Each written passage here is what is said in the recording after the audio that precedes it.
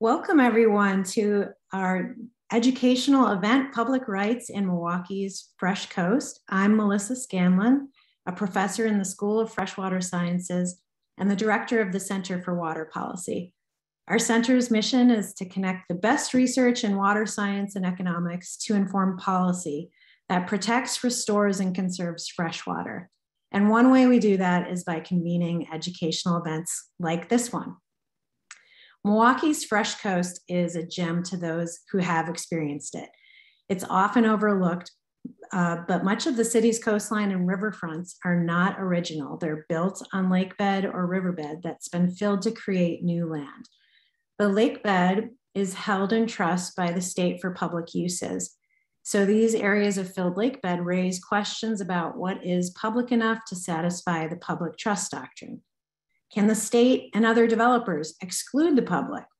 What are the permissible uses of the newly created land? Today, we're going to hear from 6 speakers who bring a variety of perspectives to the discussion. We will hear from them and then we'll have a Q&A. So please post your questions in the Q&A box and we'll discuss as many as possible after hearing from the speakers. For the lawyers attending, this program has been approved for 1.5 hours of CLE credit, just in time for your reporting deadline. Okay, I'm going to introduce the panelists now. John Gerda is a Milwaukee-born writer and historian who has been studying his hometown since 1972. He's the author of 22 books, including histories of Milwaukee area neighborhoods, industries, and places of worship. Gerda's most ambitious efforts are The Making of Milwaukee, the first full-length history of the community published since 1948, and Milwaukee, City of Neighborhoods, a geographic companion that has quickly become the standard work on grassroots Milwaukee. The common thread in all of Gerda's work is an understanding of history as why things are the way they are. Brenda Coley is the co-executive director of Milwaukee Water Commons. Over the years, she has served in a variety of positions in the nonprofit and academic sectors and brings a longstanding commitment to social justice and community organizing. Coley is committed to exploring the influences of one's culture and understanding ways in which groups of people are treated in society, using that knowledge to develop strategies to effectively engage diverse groups of people in important community issues. Michael Kane is co-chair of the Public Trust and Wetlands Work Group. He received for Wisconsin's Green Fire. He received his JD from UW-Madison and was the lead attorney for the Wisconsin Department of Natural Resources Wetland and Surface Water Regulatory Program for 34 years. He retired in 2009. He was involved in drafting and developing laws protecting Wisconsin's waters under the public trust doctrine and was the lead attorney for enforcement and litigation of these programs. He successfully led the DNR through hundreds of permit and enforcement cases. Michael Kolakowski is also now at the DNR, having filled in after Michael Kane left. Michael Kolakowski received his JD from UW-Madison. He's always been interested in environmental law and preservation. In his current role, he's in the Bureau of Law Enforcement and Parks and Recreation, and he provides counsel on natural resource management and environmental protection broadly. Tony Herkert serves as the Government Affairs Director with the League of Wisconsin Municipalities. Before joining the League, she served as policy analyst and clerk at the Senate Committee on Natural Resources and Energy. She's an expert on issues related to water regulation, including permitting and zoning. She has also previously worked at the DNR, Wisconsin Lakes, and New Water in Green Bay. Sarah Martinez is a water policy specialist at the Center for Water Policy in the University of Wisconsin-Milwaukee's School of Freshwater Sciences. Her position also involves being a Sea Grant UW Water Science Policy Fellow. She received her JD from the University of Utah S.J. Quinney College of Law in 2021 and has been enjoying exploring Milwaukee ever since. So we have a great lineup here, and we're going to start with our first panelist, John Gerda, writer and historian. He's going to chronicle the major stages of development in Milwaukee's coastline development, beginning with the first landfilling activity, the breakwater impacts, and the creation of Lincoln Memorial Drive. John, why don't you take it away? Thank you, Melissa, and welcome everyone. My job is to, in 10 minutes, tell you the history of Milwaukee's lakefront, which would be something of a challenge. When people in Milwaukee talk about going to the lakefront, they often mean Lincoln Memorial Drive, some stretch along it, because that is the most public and the most cherished public space, probably in Milwaukee, maybe in a larger region. So I'll concentrate on that lakefront, but also talk about what has gone on over the decades farther south as well. So I will turn my camera off and we will turn the slides on. Marilyn will advance those. The first rule of thumb you have to know about the lakefront in Milwaukee is that anything that's flat was once underwater. That's true almost without exception. And what we present to the lakeside of looking east is kind of a rampart of glacial ridges that were deposited by a retreating lobe of the Lake Michigan Glacier, with one exception, and that is where the Milwaukee River punches through that rampart to reach Lake Michigan. And that river mouth is why Milwaukee exists. It created the best natural harbor on the western shore of the lake, which is why Milwaukee became a major city, even in the deep shade of Chicago. So what that meant in terms of topography was you have high waves meeting steep bluffs, which meant you had a huge erosion problem. You go back to the previous slide, Marilyn. Sure. That is the North Point Lighthouse that was built back in 1855, and it was mercilessly attacked by those waves. So next slide. They actually had to move it, build a new one as the old one tumbled into the lake, build a new one 100 feet west, which is where the lighthouse, North Point Lighthouse, is today. So next slide. The first protection against the turmoil of the lake was actually a railroad. And this is just a wonderful photograph where you see the locomotive here. That is the Oak Leaf Trail. If you've ever biked in Milwaukee, that is the trail upon which you rise from Milwaukee up through the ravine, going through Lafayette, up around the Urban Ecology Center, and on into, actually going up into Ozaukee and Sheboygan counties.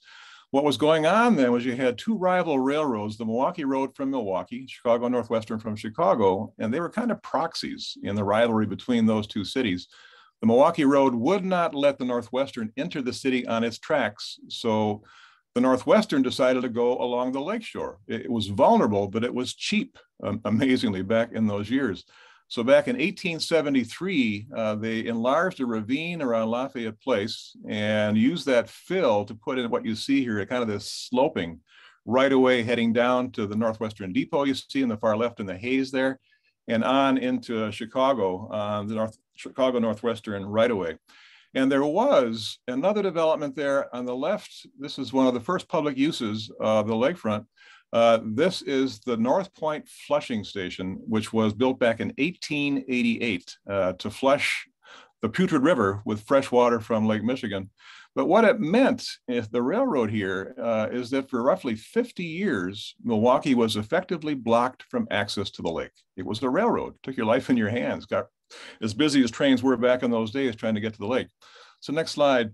This is the North Point Flushing Station. You can see the rail right away just on the left there. And this is the inlet that they use to push the lake water in to an outfall just below the North Avenue Dam. You may recognize this as Collectivo Coffee today. So this is still very much in business. Next slide. So you have that little pad of made land at the foot of the bluff, and there was one more kind of equivalent size a bit farther north at the foot of North Avenue. This is the Milwaukee Waterworks that was installed back in 1873. Of course, it had to be on the lake because that's where the water comes from. The North Point Water Tower you see up on the bluff there. So you have these small pads of made land, as they called it, and there was public access on both of those sites, which kind of whetted the public's appetite for more certainly devoted public land to appreciate and approach our most important resource. The next slide. But first of all, you had to protect the shoreline from that continued erosion that had been such a problem from the early days of urban settlement. So work on the breakwater began back in 1881. And the first section, which was about 3,500 feet, was done back in 1892, oriented toward the northeast, because that is where the most destructive storms came from. And as you can see, the patricians up there on the bluff, the large homes and the North Point Water Tower as well. So it was obviously a good fishing spot. These guys are probably going after perch with cane poles. And by 1925, almost 2 miles had been finished and the harbor was basically enclosed. Next slide. One result of that breakwater was the longshore currents here run from north to south, and those were interrupted by the breakwall, which meant the sand was deposited on the north side of that structure. That created McKinley Beach, and this was the first beach on the urban shoreline in Milwaukee, and gave the Milwaukee Yacht Club enough confidence to build their own clubhouse, which you see on the right here, built back in 1896. Next slide. So a lake drive was now possible, but it took a long time to gather momentum. What really was kind of a breakthrough there was the socialists being elected Milwaukee's governors back in 1910, a clean sweep of city offices and county as well. So a man named Charles B. Whitnell, was kind of the godfather of the park movement, and his philosophy really stressed waterways, parks on waterways. So landfill began in earnest, and as you can see, these are our cinders still smoking from the incinerator. They weren't too picky about what they used for fill. Next slide. And here you see the railroad right-of-way still existing there in the foreground, and there's the Juneau Park Lagoon, kind of in the upper part of the photograph, which was not dredged or dug, but actually enclosed, part of the lake that was enclosed. Okay, next slide. And here's a view from the other direction, roughly from where the War Memorial Center is today. And you can see how that rather unsettled landfill there was in place for a very long time. Okay, next slide. So the plan was to keep that drive going farther north, all the way up to what is now Kenwood. One obstacle was the patricians who had their large homes on Terrace Avenue and Lake Drive, Wall Avenue. And this is the home of Gustav Pabst, who ran the Pabst Brewery, as you can imagine. And their landlines went all the way down to the lake. So they resisted for a time, but they realized finally that they would be protected from erosion. So in a case of enlightened self-interest in 1927, they all signed off on easements and the drive continued. Next slide. One result was, as that landfill continued, was Bradford Beach, which became the largest of the Lincoln Memorial Drive beaches, and certainly the summertime playground for Milwaukeeans by the tens of thousands as it remains today. Next slide. And you have, as that landfill continues, development continues, you've got Lincoln Memorial Drive opens in 1929. Here you see it going, facing south toward the Northwestern Depot. And this became 3 miles of some of the most gorgeous shoreline on the entire Great Lakes. This is something Milwaukee has done well and doesn't pat ourselves on the back. We don't pat ourselves in the back often enough for what we've done to preserve our lakefront for public use. So next slide. Going south along the lakeshore, this is hard to place today, but if you were at the War Memorial Center, this would be looking south down to the river mouth. And this would include the Calatrava Lakeshore State Park, the Summerfest grounds, all the way down to the river mouth. So you can see this landfill was an absolutely blank canvas. This was just awaiting a development. And early on in the teens, it was slated to become part of the Port of Milwaukee development. Next slide. What happened instead was there was a change in thinking and the rise of a new transportation medium, which was aviation. And no city was worth its salt unless it had a downtown airport. So Maitland Field was put on Milwaukee's lakefront back in 1927. And you can see this is right on the site of what became the Milwaukee World Festival grounds. And it kind of plodded along until the 1950s. This lasted for a very long time and didn't make anybody any money. Hey, next slide. And in the 1950s, that same site was commandeered by the US Army for a Nike anti-aircraft missile site. And this lasted, it was operational back in '56, and it lasted for more than the next decade until this was made obsolete by intercontinental missiles. Okay, next slide. And what happened finally is that in 1970, it became the home of Summerfest. So it found its highest and best use as the home of the world's largest music festival. Okay, next slide. You cross that river mouth on the lakefront, and you're in a different section of the lakefront entirely. This is Jones Island, which was never an island, always a peninsula. This is one of the most fascinating pieces of real estate in Wisconsin. It was for many years the site of an immigrant fishing village dominated by fisher folk from the Baltic Sea coast of Poland, a group called the Kashubs.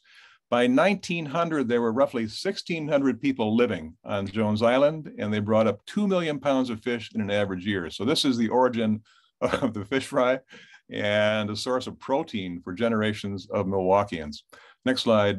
It was condemned by the city in 1914, and Jones Island was remade as the site of both the port facilities and the sewage treatment plant. Still very much there, obviously. And this was opened in 1925 and a pioneer in the use of the activated sludge method. My project for this year is a PBS documentary about Jones Island's fascinating history. Currently in the process of raising funds for it. So if you'd like to see a proposal, I'd be happy to share one with you. Okay, next and last slide. This is the Milwaukee Iron Company, just on the south end of Jones Island. It opened back in 1868 and put Bayview on the map as a company town built around this mill, which employed roughly 1,600 people at the peak back in the 1870s. So huge employer. And what it did was it set the tone for the development of Milwaukee's South Lakefront as a series of industrial suburbs. First, St. Francis, you have this lakeside power plant there back in 1921. Then Cudahy, Patrick Cudahy meatpacking opens there back in 1895, South Milwaukee, Bucyrus area, 1892, and then on down into Oak Creek. You got that huge Oak Creek power plant opening back in the 1950s. So the theme there is smokestacks on the lakefront, from Bayview all the way down to the county line. A sharp contrast to what you find north of downtown. And that, in a nutshell, is the story of Milwaukee's lakefront. Thank you, John. That was terrific. I believe Brenda Coley must be having technical problems, so she's not with us at this point. We're going to skip to the next speaker. Michael Kane. He is a board member and co-chair of the Public Trust and Wetlands Work Group at Wisconsin's Green Fire, and a retired Wisconsin Department of Natural Resources attorney, is going to discuss issues with lakebed fill that never rose to the level of litigation. The DNR's history in dealing with lakebed fill, as well as noteworthy areas built on fill. Michael, please take it away. Well, thank you, Melissa. Green Fire is happy to be a co-sponsor of today's session. Green Fire got involved in this when it came to our attention back in 2020 that there were some proposals to commercialize some of Milwaukee's lakefront, Bradford Beach, the Roundhouse, and South Shore Terrace. And we helped put together a joint letter with a number of groups, including Midwest Environmental Advocates, Water Commons, Milwaukee Water Commons, Preserve Our Parks, and Milwaukee Riverkeeper, to the Milwaukee County officials and to state officials. Because of our concern, we wanted to be sure that these lands were not commercialized and were kept open. Next slide, please.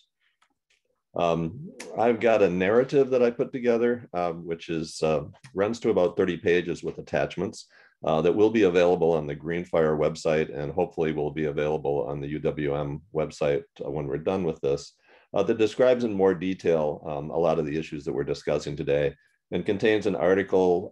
It contains the joint letter that we sent with the other groups and organizations, contains some DNR documents, and also contains an article from Shepherd Express that talks about some of the issues on the waterfront. And we are concerned about both the public trust issues and social justice issues because, as John Gerda pointed out, this is a tremendous asset both to the state of Wisconsin and the city of Milwaukee. I've been working on these issues for about 50 years, and in that experience, I want to talk about some of the things I've dealt with in Milwaukee and also some of the things that I've dealt with elsewhere around the state. Next slide, please. The public trust doctrine emanates from Wisconsin Constitution, Article 9, Section 1.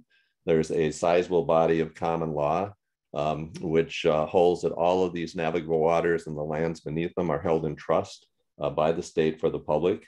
And the state has an affirmative duty to protect and preserve these public trust waters. Next slide.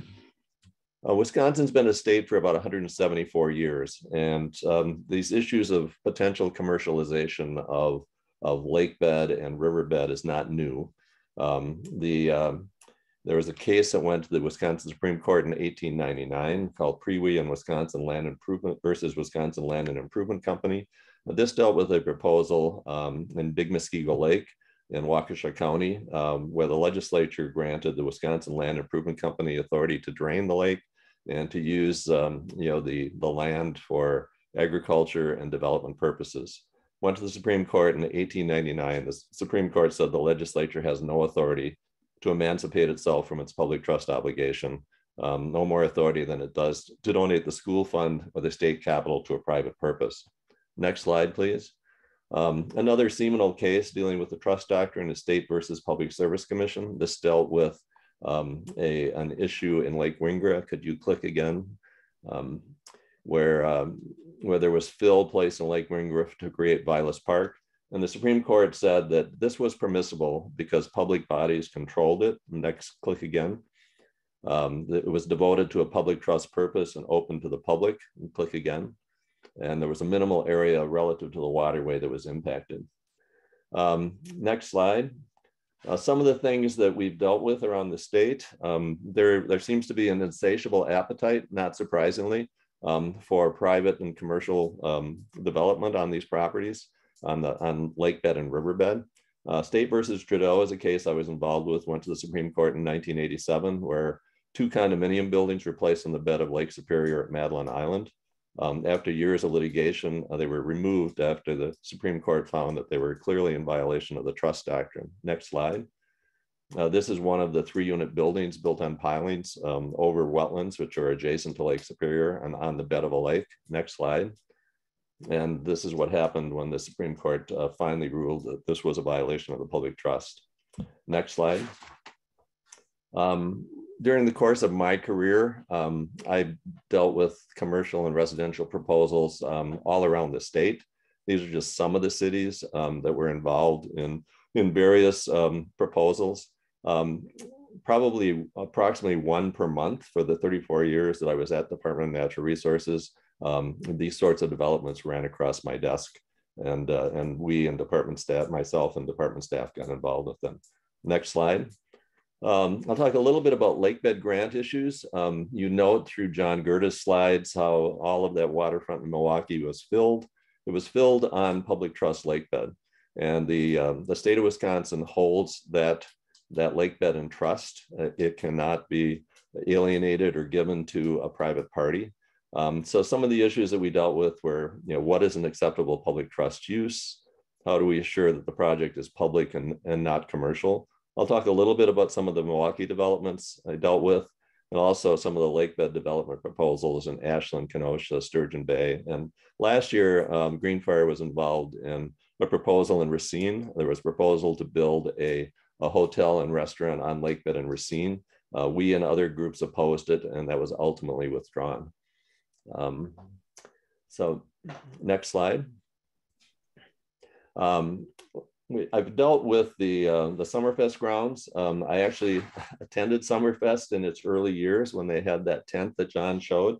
When I worked with the Department of Natural Resources, we dealt with Summerfest because there was a proposal there to put permanent restaurants and bars on that lakebed fill. The state determined, following Supreme Court guidance, that the public recreational facility was acceptable, but that putting permanent bars and restaurants out there was not. One of the issues that came up over time was during the festival season, could the public still move along the lakeshore? And Lakeshore State Park was built out there. When they were digging the deep tunnel, the Lakeshore State Park materials were placed out there, and that actually provided a means for the public to continue to move along the shoreline, even during those periods of time when the festivals were occurring. Next slide. When the Milwaukee Art Museum put together the Calatrava extension of that, one of the first things they proposed was to have a fancy sit-down restaurant at the Calatrava. We advised them that that was not acceptable because it was a commercialization of the lakebed, but they could have a food service that was appropriate for a museum. And we have some guidelines that were put together. Those are attached to my narrative. Next slide. Up in Ashland, there was an 1,800-foot ore dock that went out into the lake. It covered 4 acres of lake bed. When it was abandoned for purposes of moving ore, there was a proposal to put a hotel and condominiums at that location. The state of Wisconsin opposed that. The superstructure has now been removed, and this is a fishing pier and public park, which is an appropriate public trust use. Next slide. Up in Sturgeon Bay, there was actually a proposal to cantilever condos over open water from filled lake bed, and this was ultimately withdrawn. Next slide. One of the more audacious proposals came across my desk when I was nearing retirement, dealt with a golf and residential development south of Port Washington, where there was a proposal to push 56 acres of fill into the lake to develop a golf course development. So this is an example of some of the sorts of things we've seen. Next slide. So the key points I want to leave you with is there are limited mechanisms to allow public trust uses on lakebed. No entity, including the legislature, can authorize uses which abdicate the public trust. Lakebed areas, even after they are filled, remain public lakebeds subject to the trust doctrine. And due to the high monetary value of these lands, there's always a desire to develop them commercially. Next slide. This discusses just some of the things that are attached to my narrative. Next slide. We've also dealt with issues relating to riverbeds around the state. Milwaukee came to us when they cleaned up the river and wanted to put permanent barges and in the river and put bars and restaurants on them. We told them that was not acceptable on public trust riverbed, and we worked with the city of Milwaukee to develop riverlink guidelines, which gave rise to the riverlink that exists there today. So I'll end there. Please look at the narrative that's going to be available on our Wisconsin Greenfire website. Thank you. Thank you, Michael Kane. Next up is our second Michael on the panel, Michael Kolakowski. He's an attorney at the DNR today, and he's going to discuss current policy issues around lakebed fill. Michael, you can take it away. Thank you, Melissa, and thank you for everyone for tuning in. My name is Michael Kolakowski, currently a staff attorney with Wisconsin DNR. My role at DNR is to provide counsel and to represent in litigation our waterways and wetlands program. The same role that Michael Kane played as my predecessor for many years. And in that program, you deal substantially with the public trust as it relates to privatization of structures in the waterways, waterway modifications, public use of areas. That is really the shop where the public trust lives within DNR.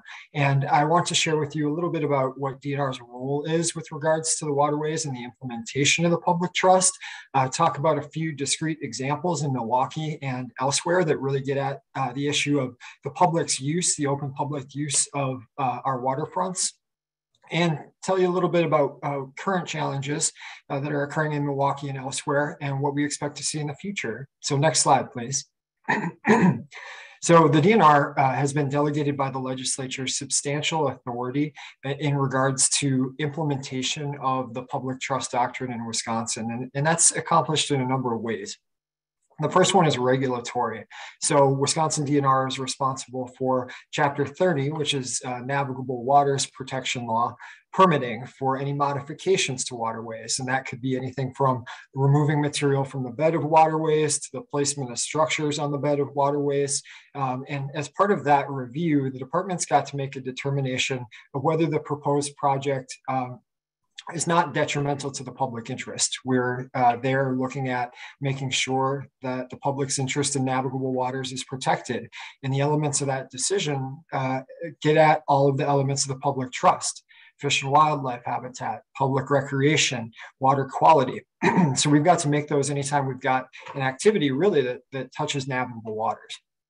We're also involved with water quality certification. And this is a situation where if the department does not have a permit for a particular activity, but there is still a federal permit, the department's got to determine that the state's water quality standards are met. And embedded in our water quality certification administrative rules is a judgment that the public trust as it relates to water quality is going to be upheld by a particular project that we're signing off on. No project that needs a federal approval can move forward until we've provided that certification. Relevant to Milwaukee and other areas throughout the state that have harbor mouths particularly, our remediation and redevelopment program is also very heavily involved. As you can tell a little bit from John Gerda's presentation, a lot of our harbors and our rivers in the major cities on the Great Lakes developed around heavy industrial uses.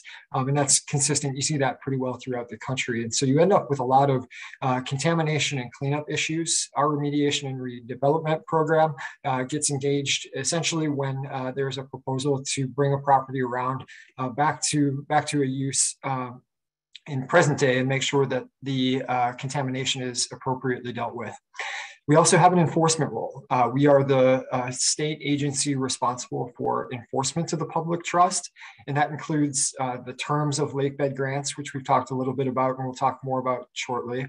And we also have the responsibility to make sure that there's not infringements on the public trust through privatization of public waters. DNR is the first agency responsible for that, and we work hand in hand with the Department of Justice, who is our enforcement arm when we need to refer to the Department of Justice for prosecution for these types of enforcement matters. We also play an informational role. When it comes to lakebed grants, the creation of new lakebed grants or the amendment of the terms of lakebed grants given to municipalities, the department is required to create a legislative report to go along with any legislation that's proposed, which is to determine if the legislation appropriately protects public trust uses of the lakebed grant area. Next slide, please. So in more general terms, our responsibility is preservation of the public's rights and interests. As delegated responsibility for the public trust doctrine, as Michael Kane said, we've got an active duty to preserve and promote the public interest in navigable waters. And we do that through continuity. As Michael Kane talked about in his presentation, you've got a long history of the department protecting the public's use of areas that are constitutionally required to remain open to the public and not privatized. Not taken out of that public domain. So we look to maintain continuity, not just across a single property, but statewide. The importance of the public trust is that it protects waterways throughout the state, not just in Milwaukee. And so we maintain the continuity of that public protection throughout the state. One of the ways we do that in Milwaukee is by participating in the Lakefront Development Advisory Committee. This is a committee that has a weigh-in on significant proposals that would affect the lakefront, and the DNR has got a seat, non-voting seat on that development advisory committee, and we engage with city officials to make sure that the public areas within Milwaukee remain public and are used for appropriate purposes.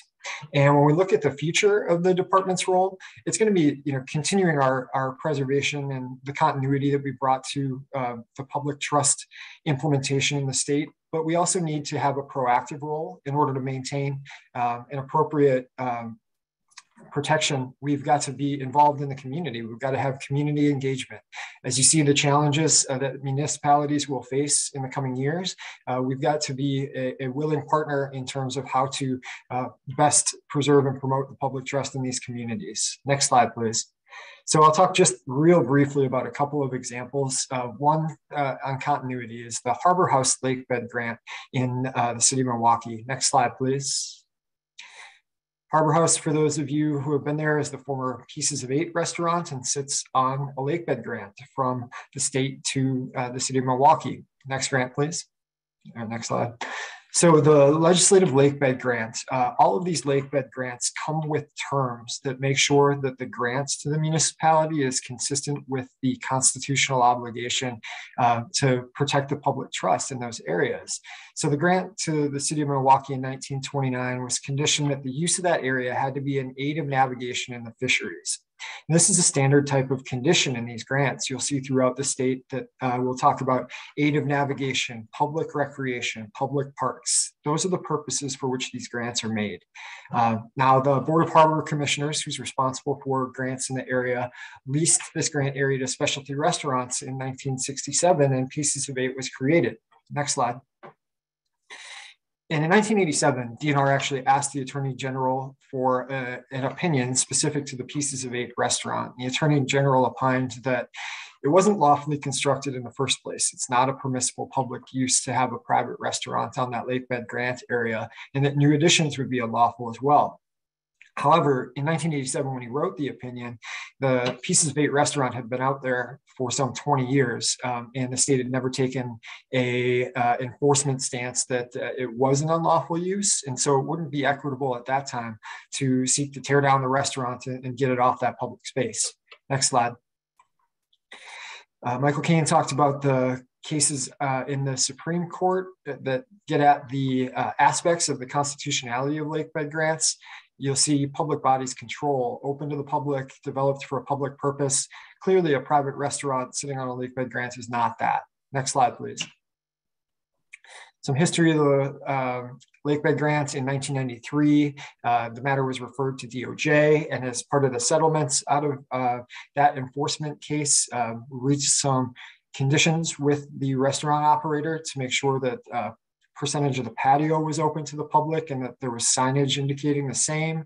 And from 1996 to about 2009, there were various proposals to expand that restaurant.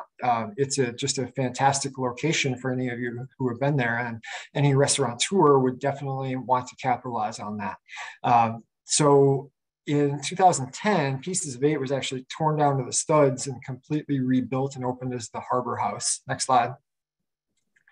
And what happened in subsequent years was the proprietors there came to the department and asked if we could look at softening our stance and considering the Harbor House restaurant to essentially be an ancillary service to Discovery World, its neighbor next door, in the same way that there is a food service area within the art museum. And DNR's response to that was the restaurant, Harbor House, remains an inconsistent use with the lakebed grant and with the public trust, but that continued enforcement discretion would be applied if the public amenities were maintained. And that's our continuity.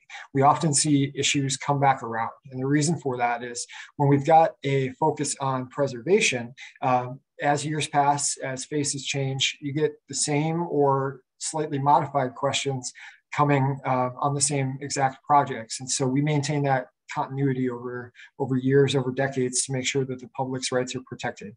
Next slide, please. One of the, I guess, more recent challenges that we see is public entities, municipalities primarily, having issues with fiscal, having issues with public park land in these prime locations not being part of the tax base, and how to maintain those, how to capitalize and make sure that there is an appropriate revenue generating component within the city. They start to look at these lakebed grant areas because they're so attractive. I'm getting a time warning, and so I'll just note here that Racine had proposed a modification to its lakebed grants. Next slide. Next slide, please. All those grants are real similar to the ones that you'll see in Milwaukee for the purposes of a public park held in perpetuity for that purpose. And Racine had proposed to build hotels and other private uses on that grant area. The legislature was required, obviously, to create a law to do that. And DNR then was triggered to write a report on the impacts to the public interest. We did that. Next slide. And next, please. You can see here on the slides, and these will be in the materials, what it is the department's to report on. Next slide, please. And our report found that this proposal to substantially privatize these public lakebed grant areas was not consistent with protecting and enhancing a public trust purpose. Private uses of it were neither minor nor incidental. The loss of the public trust uses in these areas would outweigh any potential enhancement that would come from the proposal. It's not consistent with public trust duty and authority, and there were no restrictions to make sure that the lakebed would only be used for public purposes. In fact, the proposal was to introduce substantial private purposes, and we did not feel that was within the allowable scope of public trust uses of the area. So we're going to skip over the co-chair. Next slide, please. Next slide. Current issues, what we're seeing in Milwaukee is a development boom. You see a number of developments proposed up and down the rivers. Some of that older property that's sat vacant or underused for years starts to look like absolutely prime real estate. And we've seen a number of developments on the river. There, we're primarily looking to make sure that water quality is protected. We're not seeing substantial intrusions into the river, and that the river walk is in place to make sure that the public's got appropriate access. We're seeing substantial developments in the harbor as well. There, we're trying to make sure that the harbor is used for appropriate harbor purposes, and the Board of Harbor Commissioners and the port definitely are attuned to the public trust issues and make sure that there is a valid commercial navigational purpose for the projects they put out there. And we're seeing public, to tie into the next presenter, we're seeing challenges presently with the fiscal pressures that are put on public entities.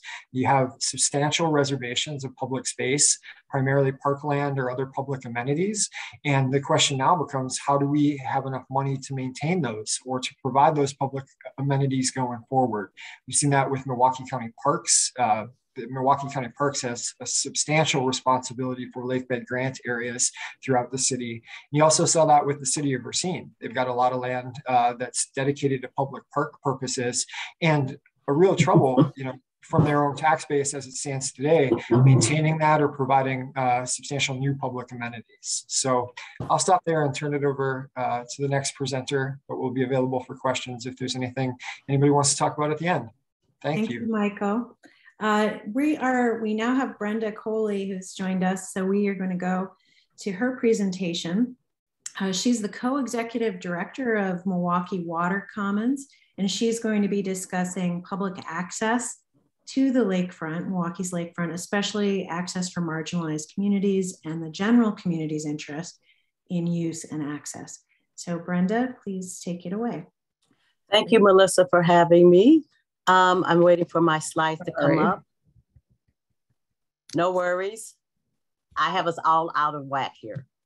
So as Melissa said, I am the co-executive director of Milwaukee Water Commons. Next slide, please.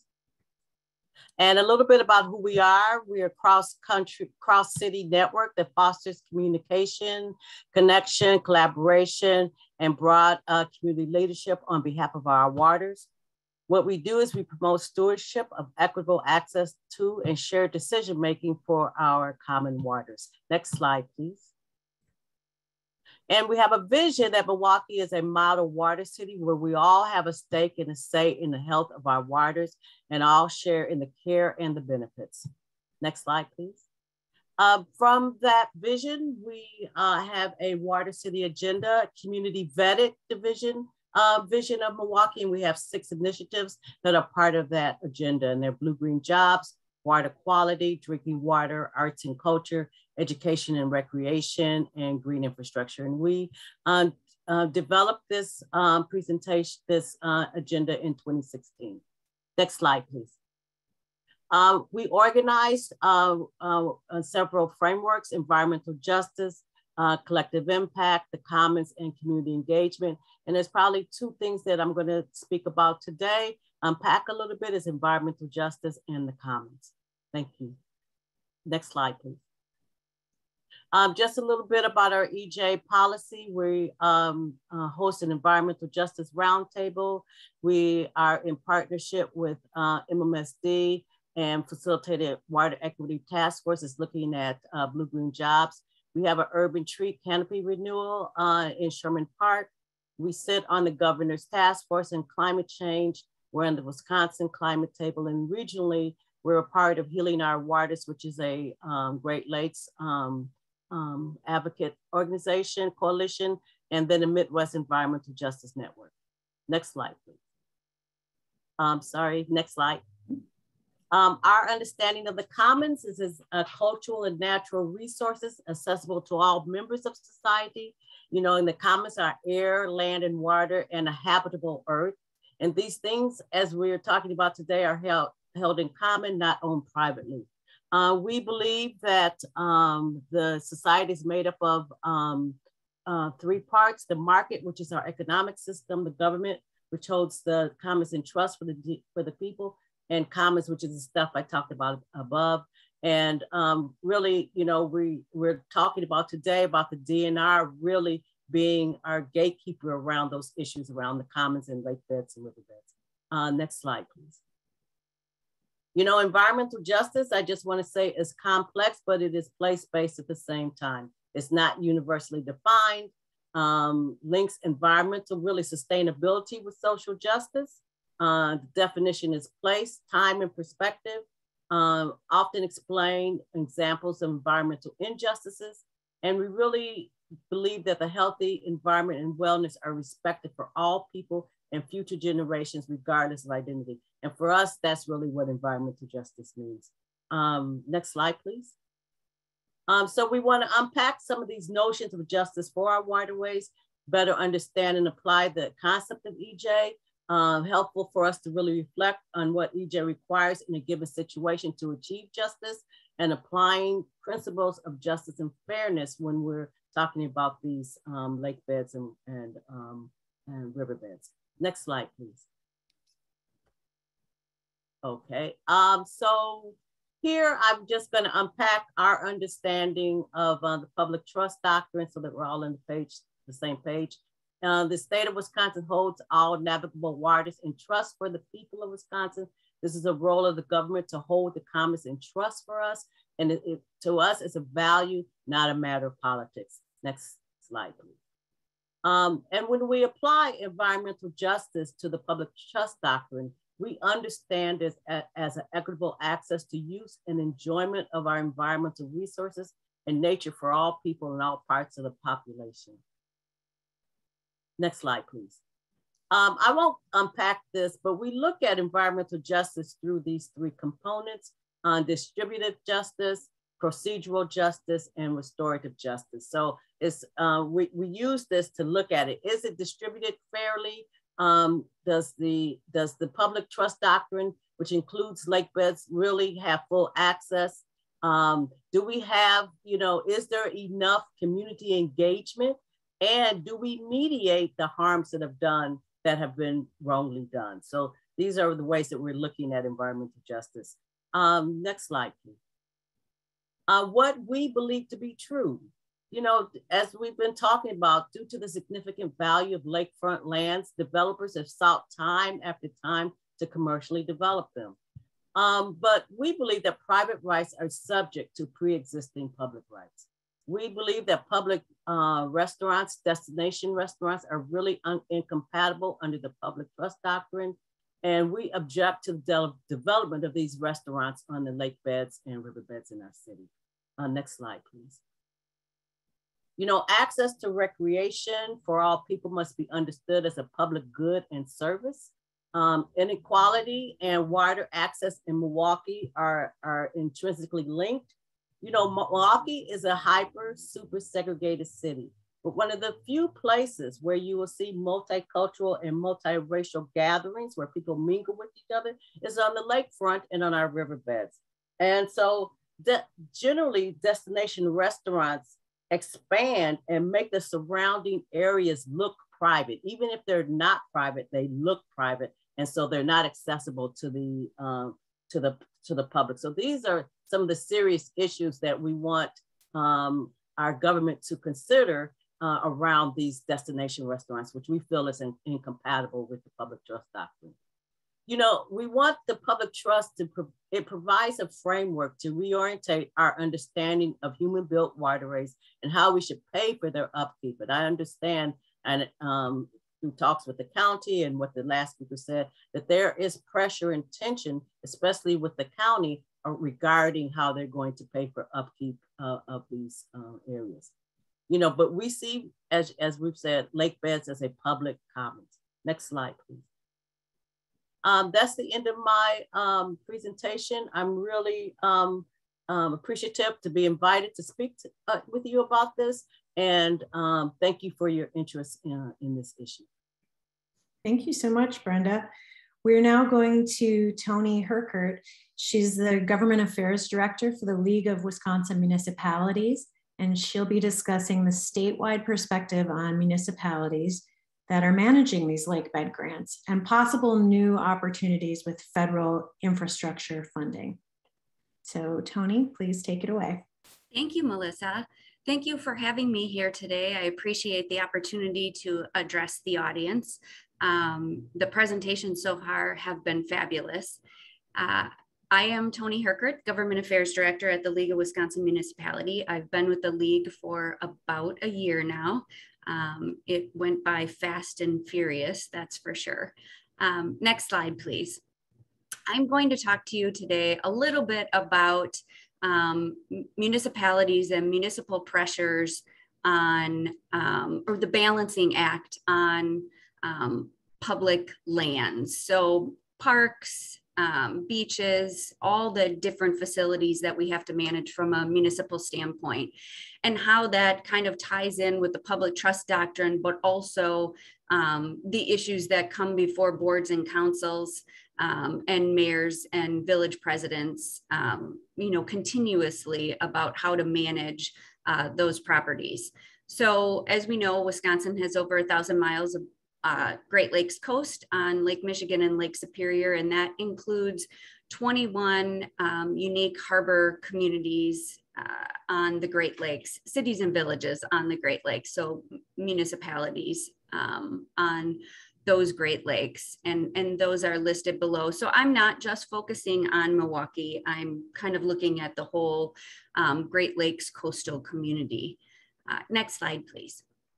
So the Municipal Juggling Act, as I like to call it, it happens each year when we're doing annual budgeting, and we look at the host of services that we have to provide our residents. And let me tell you, any one of these services can seem small, and any one can seem very, very big to any particular group. So look at maintenance of cemeteries.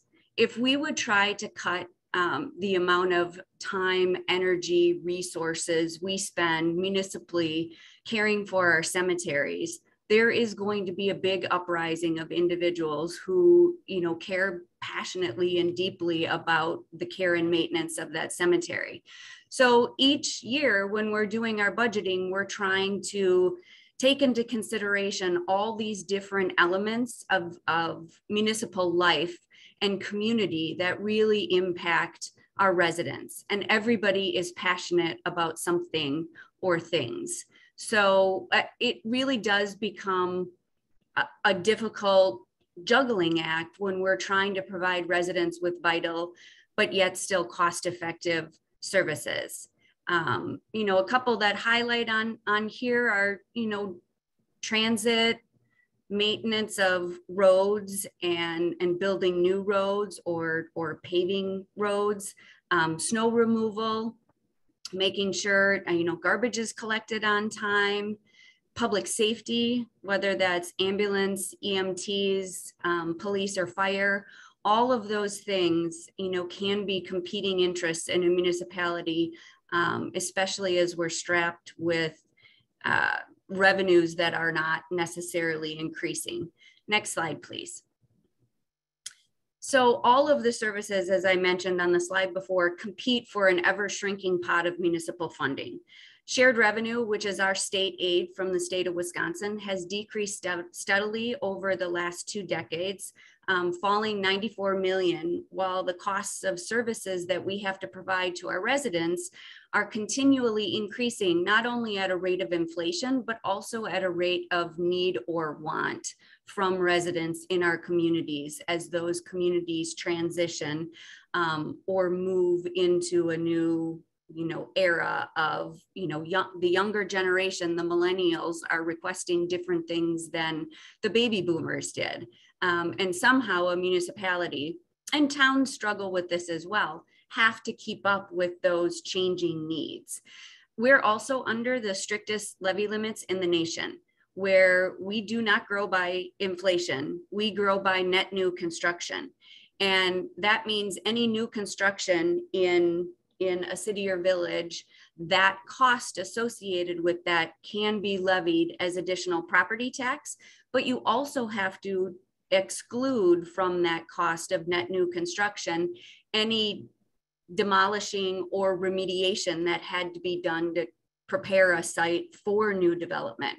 So in a lot of our older communities that have been developed for a long time, we don't really have expanding true new construction. We have redevelopment, and that redevelopment comes with significant costs in and of itself that have to be subtracted from any net new proceeds. We also have a municipal services program in the state, which is kind of a pilot payment. So a payment in lieu of taxes for any tax exempt properties. That I believe was around 21 million a couple years ago. It's down to about 18.5 million, and it only pays for about 30% of our costs associated with servicing those tax exempt properties. In addition, our road aids that we receive from the state are paying for about 16 to 17% of our road costs in municipalities, where towns sit upwards of 80, 90% of their road costs. Well, they can qualify for 80 to 90%. They're up around 36% total road costs are paid for. So again, municipalities are just significantly under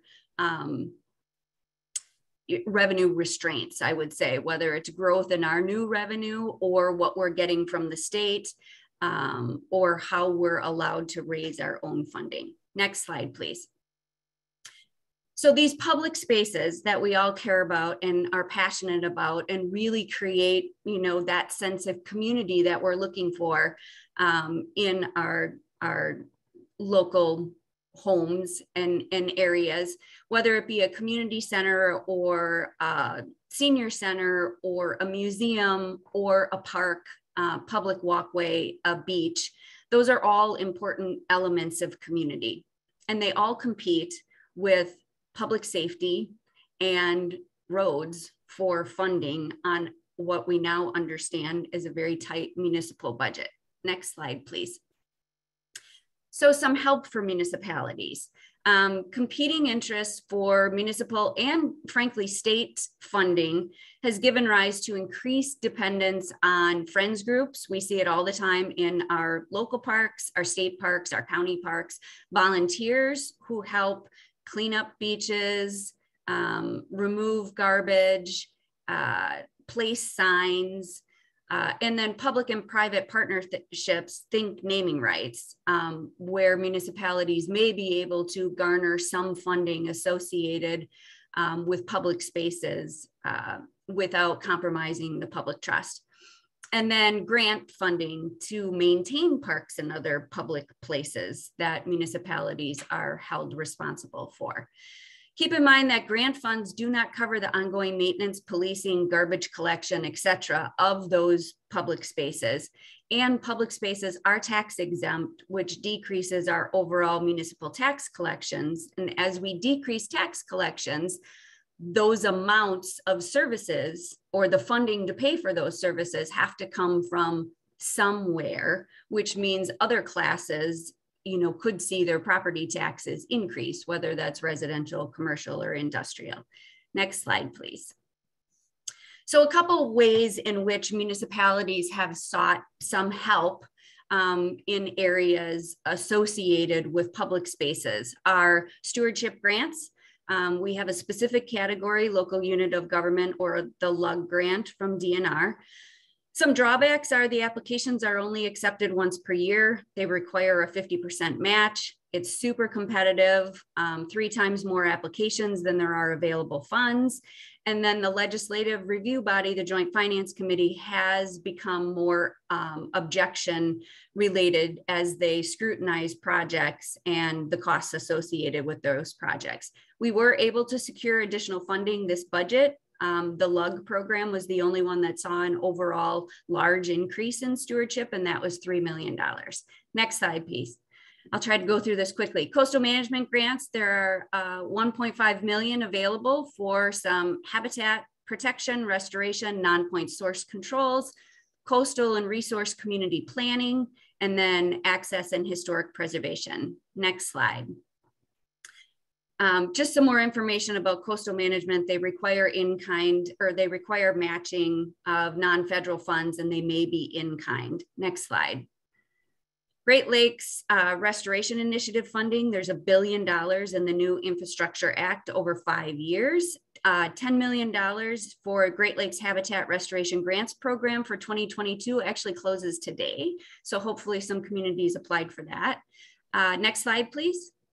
American Rescue Plan funds. So there is up to $10 million dependent on the municipality's actual ARPA distribution that can be spent on government services, which could include things like maintenance of park properties and public space areas. Also, in disproportionately impacted communities, Treasury has allowed the use of ARPA funds outside of that government service category to help with improved health outcomes and public safety in areas for parks, recreation facilities, and programs that increase access to healthy foods are all eligible expenditures of ARPA funds in disproportionately impacted communities after Treasury released their final rule. Next slide, please. Federal Infrastructure and Jobs Act. $1 billion in GLRI again, $700 million annually for 5 years under FEMA's Flood Mitigation Assistance Program, which could help with some of the structural damage, especially on the Great Lakes. Increases funding for the National Coastal Resilience Program annually up to $98 million. Annual funding for the next 5 years. Next slide, please. $58 million annually for 5 years for coastal and estuary land conservation program, $15 million annually for 5 years for EPA to distribute to land grant universities, which includes UW-Madison, but also affiliated research universities at UW-Stevens Point and UW-Milwaukee. Next slide, please. $400 million for grants to states and tribes for ecosystem restoration projects on private or public lands.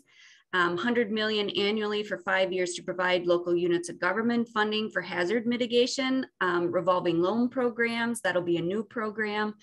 All of these, we have to wait to get directive from the federal government, either DOT, Department of Energy, Department of Interior, on how these programs will roll out.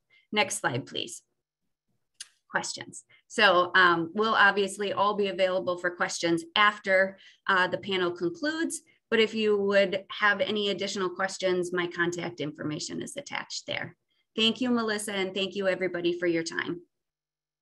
Thank you. That was fascinating. Okay, the last speaker is Sarah Martinez.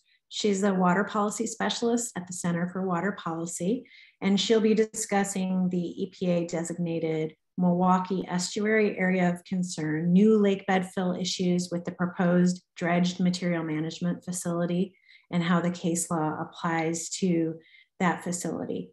Sarah, you're up. All right, afternoon, everyone. As Melissa said, I am Sarah. Marilyn, if you could go to the next slide.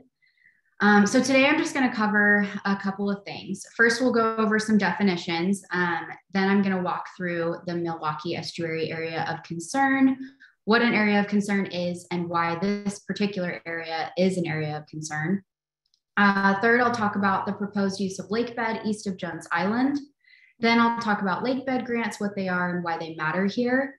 And finally, I'll wrap it all up in a nice bow and explain what all these moving parts mean for this proposed dredged material management facility, or DMMF, in light of the public trust doctrine. Next slide. So really quick, you've heard these terms both from Michael Kolakowski and Michael Kane. A lakebed grant is just a legislative grant to a city or similar entity to develop lakebed for certain uses. And the public trust doctrine kind of overlays that, and it protects Wisconsinites' rights to fishing, recreation, enjoyment of scenic beauty, navigation, water quality, water-based commerce, and it applies to lakebed in navigable water. Next slide. So what is an area of concern, right? An area, this is an area designated by the EPA where there is significant impairment of beneficial use as the result of human activities at the local level. And to get an idea of the size of this area, let me set the stage. So what you're looking at on your screen in yellow are the 3 rivers that run through Milwaukee. And the area of concern encompasses 3.1 miles of the Milwaukee River, 3 miles of the Menominee, and 2.5 of the Kinnickinnic, as well as the inner and outer harbor and nearshore waters of Lake Michigan. In 2008, this was expanded, and you can see that on your map as it goes just a little bit further. Then to get a sense for how much pollution costs to clean up, consider this. Tony referenced the Great Lakes Restoration Initiative, or the GLRI, and it's a fund dedicated to strategically targeting the biggest threats on the Great Lakes. And so over the past 5 years, the GLRI provided $15.8 million towards this cleanup. And according to MMSD, in total, with funding from both federal, state, and nonprofit partners, the Milwaukee Estuary Area of Concern cleanup will cost roughly $200 million to complete. Next slide. So as part of the cleanup process, the Army Corps, partnering with the Wisconsin DNR, MMSD, and other stakeholders, will dredge the waterways, which is essentially just collecting and removing sediment from the bottom of the water body. And this new proposed DMMF facility will be right there in the blue trapezoid on your screen, will house the sediment contaminated with PCBs, PAHs, and other heavy metals. Both PAHs and PCBs are known carcinogenic, and it's proposed to be right here. As the project progresses, though, there are a couple of outstanding issues with how it plans to satisfy the public trust doctrine. Next slide. Thank you. It's important, before we jump into the analysis, to know a couple of things. And so let's just start with the port. The port is anticipated to manage the proposed facility in perpetuity if it's constructed. The port is a department within the city of Milwaukee, and its mission is to increase international trade, business development, job creation, and public access to the waterfront. Their website emphasizes the importance of the role that they play in maintaining Milwaukee as a water-centric city by supporting water-based commerce, recreation, and leisure. Next slide. The next important thing to know is that there are 2 ways to develop lakebed. One of these is the lakebed grants that you've already heard about today. Places like Summerfest, Lakeshore State Park, and Bradford Beach are all built on lakebed fill, and historically these spaces have been used to expand public access to Lake Michigan. Next slide. Thank you. Specific lakebed grants. So the land the proposed facility might be on was granted to the city of Milwaukee from the state starting in 1909 and was then amended twice, once in 1923 and again in 1931. The grantees of lakebed grants are limited to the purposes in those grants and then is overlaid with that the public trust doctrine. So the grants at issue here were for harbor purposes, in aid of navigation, to construct dock and wharf facilities. So essentially the grant bed where the proposed facility would be is stipulated for just generally harbor purposes, but the grant also allows for, quote, any other purpose under the public trust doctrine. Next slide. So an additional layer here is that there are several key cases to bear in mind as we move through understanding why certain things are and are not allowed on lakebed. The defining case in this arena was Illinois Central, and in this case, when a railway company wanted to develop lakebed to expand their operation, the US Supreme Court said no, because this use violated the public trust. So essentially, the court limited grants of trust property to those who would only promote the public trust interest in some way. Then in city of Milwaukee, when the state granted Illinois Steel Company use of lakebed for construction of the city's outer harbor, the Wisconsin Supreme Court held that so long as the proposed use of lakebed aids public trust purposes, the use is consistent with the public trust doctrine. And in Wisconsin, this has come to mean that uses for lakebed given by lakebed grant must meet a 6-factor test laid out across 2 cases, Public Service Commission and City of Madison. Next slide. In these 2 cases, the court explained that so long as public bodies control use of the area is devoted to public purposes and open to the public, diminution of lake would be small when compared to the flow of the lake. If any of the uses would be greatly destroyed or whether impairment of the rights is negligible, and the use of lakebed fill should not be for solely a local purpose. If it met the 6-factor test, then the project on lakebed would satisfy the public trust doctrine. Note for the 6-factor that there's not been any further litigation to my knowledge of what is quote unquote too local, although it's suggested that local is equated to public access. So if a proposed use is open to the public, it is not so local to be an improper use under the public trust. Next slide. Sorry, thank you. Of those 6 factors, let's go ahead and apply it to the proposed facility here. And let's start the analysis with what we know. So first, obviously, the project meets the 1st factor because the port will be the one to manage the facility in perpetuity, and it's a public body. Second, the project requires an understanding of the current uses of the proposed space to be filled and an evaluation of how the DMMF facility will affect those uses. So if the evaluation focuses on the whole of Lake Michigan, then this prong is satisfied. So now let's turn to what is currently up in the air. So will it be used for public purposes and open to the public? Maybe, we don't know yet. It could go several ways. A landfill created to host contaminated sediment as part of a cleanup process could be seen as a public purpose, but there are no cases to support this contention. And then also in past agency guidance, there's a list which includes a CDF, which is the same thing as a DMMF, as a permissible use of lakebed, but it does stipulate that it still has to meet the public trust doctrine and other Supreme Court guidelines. Next slide. Focusing on the 4th factor, it's also a coin toss as to which way the analysis might swing.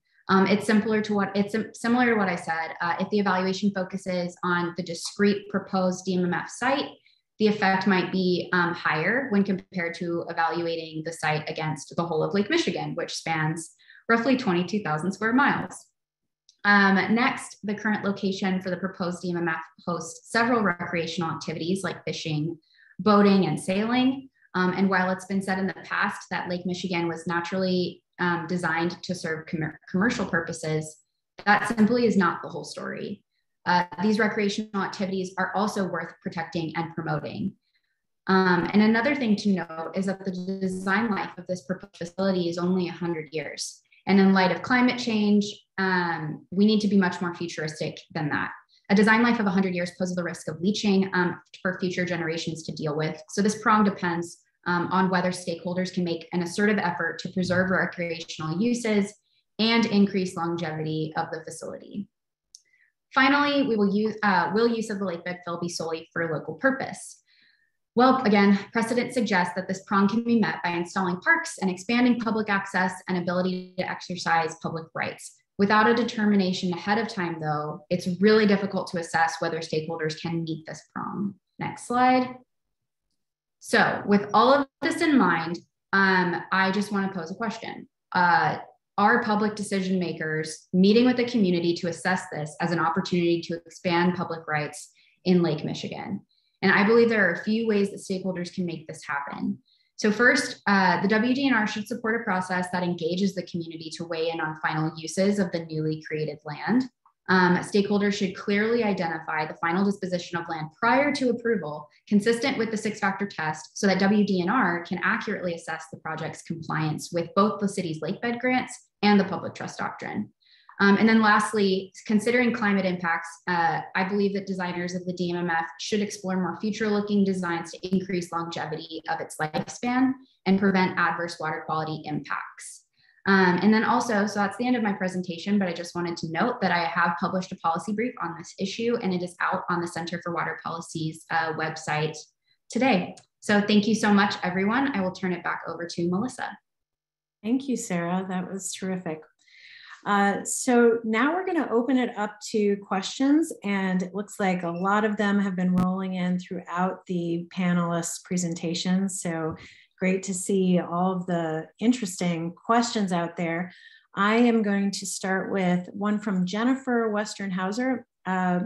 This is for the panel generally, asking, has increasing shoreline and wave erosion due to climate impacts resulted in any concerns about construction projects on these lakebed areas or hesitancy in pursuing them? Well, I think I can take a shot at that one. In the past few years, we've seen incredibly high Great Lakes water levels, which has just battered the shoreline up and down. Not just public areas, but private homes as well. Some of you may have caught the news coverage of homes further south of Milwaukee essentially hanging over the bluff as it erodes away.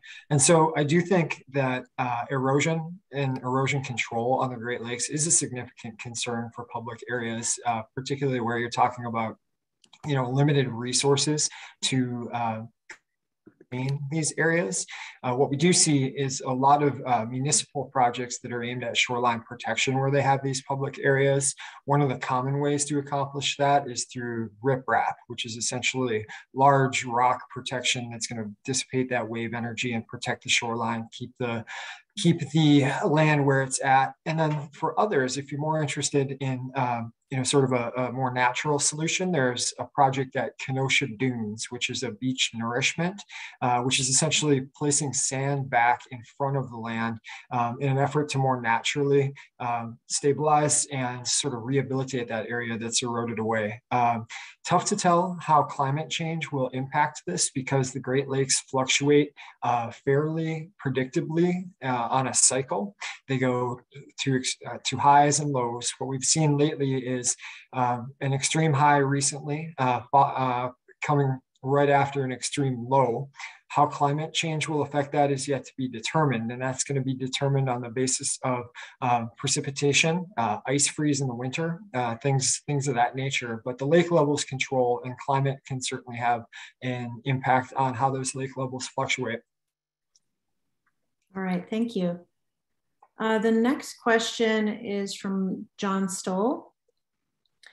He asks, is there an opportunity for state tourism and economic development funding to be used for ongoing maintenance of public trust areas in municipal areas that are significant draws for visitors for public use? And could this be an ongoing, consistent source of funds from outside local communities? I think this one's probably for you, Tony. I think, first of all, John, that's a great recommendation. And I think logically, it would make sense from a tourism standpoint to help municipalities safeguard those public trust lands or, public park areas. However, it's been kind of said in the past that those lands are, even though protected by the public trust from the state, they're kind of the municipalities, kind of ward at this point, and that protection, maintenance, whatnot, and so forth, has to come from the municipality. If we could make some inroads on tourism dollars, that would be fabulous. Thank you. Did anyone else have an answer for that? All right. There's a question here from Michael Tim about the status of the dry dock on the Kinnickinnic River, just downstream of First Street. This is a very specific location, so I don't know if anyone on the panel knows about this project. I do. That one will be for me as well. I am familiar with this structure that's essentially a floating barge in the Kinnickinnic River, and it is out there, not anchored to the bed, but in public waters. And I think it's important to remember that it's not just the beds of the waters, but the waters themselves that are held in trust for the public, and that's not a public use out there. I will say that the department is aware of that particular structure, It does not have a permit from the department, but any structure in navigable waters, whether it's anchored to the bed or not, has to be consistent with the public interest. And the department has not, but will need to make an evaluation of that. It's also important to remember that an additional component of the public trust is the original component, and that's the in aid of commercial navigation. So we talked a lot today about public access to the waterways and public use of areas of filled land. The public trust also protects the commercial navigational aspects. And so the things that will be looked at with a structure like that are going to be, is the project detrimental to the public interest through impacts to water quality, to the fisheries, public recreation? Does it constitute a material obstruction in navigation? And is it a permissible public trust use within those public waters? I'll also pivot then, Michael, to the rest of your question. Whose job is it to be a watchdog for public trust issues within the government? And I would say that's primarily DNR's responsibility, being delegated substantial authority for implementation of public trust. And it's the programs I work with. The Waterways and Wetlands Program is responsible both for permitting, which every permit that we issue has a judgment of whether a project is detrimental to the public interest, and through that enforcement component. That said, we are not alone in that. Municipalities are going to have a responsibility for maintaining compliance with the public trust, particularly where they have lakebed grant areas, and private citizens also play a role and have the ability to enforce the public trust doctrine in Wisconsin as well. All right, thank you. Let's switch to talking about another specific question. The McKinley Yacht Club and the South Shore Yacht Club. This is a question from Jack Suter. Both of those yacht clubs maintain exclusive access to certain prime areas on the shoreline. And it appears to be a question about how that's consistent with the public trust doctrine, that exclusive access piece. Well, I can start since I was at the department before Michael Kolakowski, but those have continually been brought to the department's attention when I was there. And as John Gerda's slide showed, the Milwaukee Yacht Club structure was built many decades ago. And the state of Wisconsin, to my knowledge, has not taken enforcement action. They are obviously related to navigation, but I think there is a significant question whether it's appropriate that those private facilities be located at those locations. But during my tenure, the state decided not to take enforcement action. I suspect that Michael Kolakowski has a plate full and may want to add to this, but that's my response. Yeah, I'll just speak to sort of our enforcement priorities. Much like with the Harbor House Pieces of 8, where we see uses that have been established, some 75 years before the creation of DNR. In the case of the yacht clubs, and right consistent with the creation of the agency itself with the Harbor House Pieces of 8, it typically is going to be a little bit lower on our enforcement priority. Those established uses tend to get pretty positive treatment, from reviewing courts. If we have an enforcement situation we're trying to prosecute, we're going to have a burden of proof that there is indeed a violation, and a court's likely to take into account equitable factors like the length of time it's been there. So I think historically there's not been an appetite to really raise an issue with some of those facilities, but I do think, as Michael Kane acknowledges, you can have questions like that because they don't seem to jive with how we've seen the public trust implemented elsewhere. And I think, I guess I'll add that since the development of the Department of Natural Resources, I think the state has been much more vigilant with these sorts of developments, as Michael and my presentations have pointed out. Okay, thank you guys. Next, let's go to Paul LaLiberte. I hope I didn't just ruin your last name there. He says, where I live in Eau Claire, the key to redeveloping riverfront property is private-public partnerships that finance parkland development to an extent that otherwise could not happen. Would this be prohibited if the property was determined to be a public trust parcel and some portion of it would be made private. Well, I can take a run at that one. In Eau Claire, we're talking about primarily the Chippewa River, and the Chippewa River does not have the history of manipulation in the way Milwaukee's rivers do, and so we see less of public trust issues arising there with filling of the riverbed, things of that nature.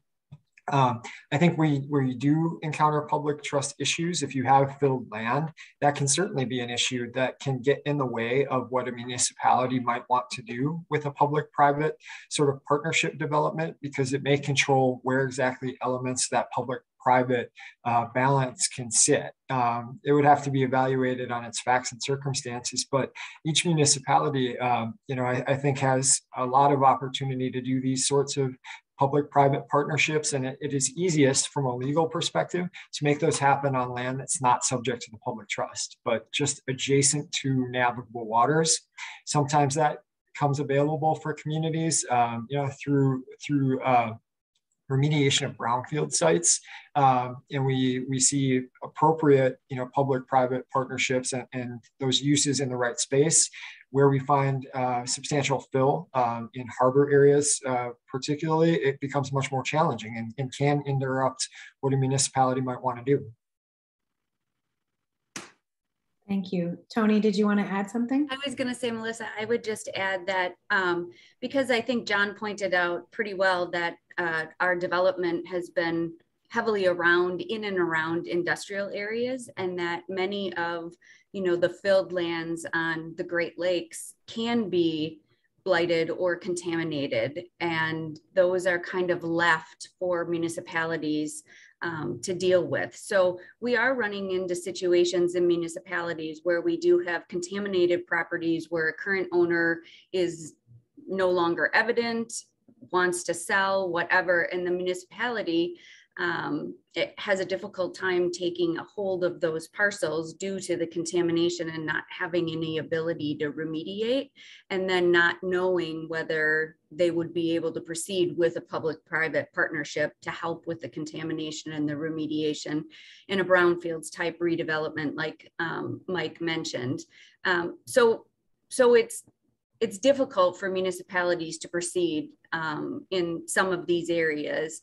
And overall, I would say it's probably in the public interest to remove contamination from our lake shores, even if that means venturing into a public-private partnership.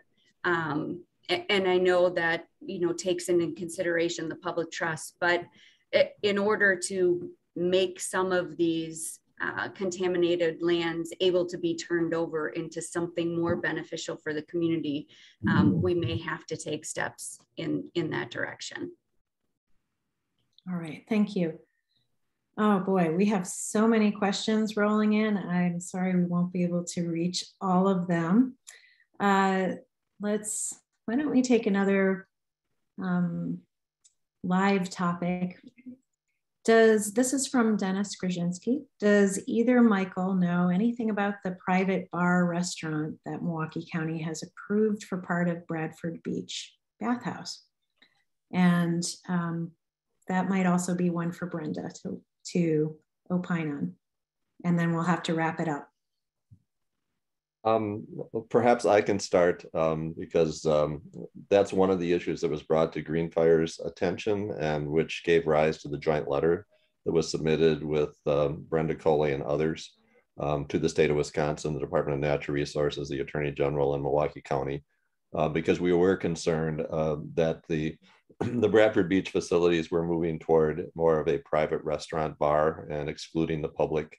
The Greenfire received lots of calls from citizens, and we have conveyed those to the Milwaukee County and to the Department of Natural Resources. And so it's an ongoing issue. And I think that the department has taken steps, and they're working with Milwaukee County. I think that the issues are yet to be resolved. And I think there's a lot of work to be done before the beach season starts. So I'll turn it over to you, Michael or Brenda. Sure. So the department's been engaged on that bathhouse project at Bradford Beach. And, it's our position that a private restaurant on that lakebed grant area is not a permissible use of the lakebed grant consistent with the public trust. Now, concessions that serve a public amenity like Bradford Beach are allowable. And it really becomes an analysis of the matter of degree in terms of what you have out there. Is it simply a concession which is serving people who would otherwise come to the beach to recreate? Or is it a private destination restaurant that's a draw in and of itself? So we were really active both with Milwaukee County and through the Lakefront Development Advisory Committee to make it known that we didn't feel that a private restaurant, should it turn out to be that out of the proposal, was an acceptable use of that grant area. Part of the aspects that we're going to focus on is that area open to the public? Is it, an exclusive restaurant where you need to go and buy a meal to be able to sit on that building or at that building on the public space? Or is it open to the public to go and, bring their lunch or bring their beverages and enjoy it as well? When's it going to be closed to the public? What is the actual service that makes this which is allowable versus a private destination restaurant? I've been informed that the expansion onto the roof of the bathhouse is not contemplated for this summer, but like with all public trust issues, it's that preservation side of things. Where something has not occurred, there's always the potential that we'll see another proposal, either similar or one step further in the future. And so it's our responsibility at DNR to enforce the terms of lakebed grants and make sure Milwaukee County is going to comply with that, keep areas open to the public that need to be. Thank you. Brenda? I think what Michael Kane and Michael Kolowski has outlined is really the issues at hand. And I really do appreciate the fact that the DNR is seeing this in this way, that they're really being the trust keepers for this land. The issue is that these exclusive destination restaurants, they generally expand in the area, either on the side or in front of the area that they're at. I know that that rooftop was going to be exclusive. You had to be a member in order to access that space, and that is just totally against what we're talking about with community engagement and community participation. So it becomes an elite, isolated space on our public lands that we don't have access to. It's prime real estate. We understand that. And I understand the concerns that the county has, but there's got to be another way, So this is really not compatible with the public trust doctrine. And I think it's just a wrong way to figure out how to resolve our problems, that are there. All right, thank you. Well, we are out of time. I'd like to thank our co-sponsors, Wisconsin's Green Fire and the Environmental Law Section of the State Bar of Wisconsin.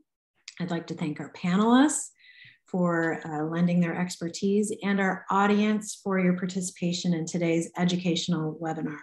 We will post a recording on our YouTube channel and website under events. This is on the website for the Center for Water Policy at UW-Milwaukee's School of Freshwater Sciences. And we have been approved for 1.5 hours of CLE credit. So for the lawyers attending, this is approved credit for you, right in time for your reporting deadline. Thanks everyone, and we'll see you next time.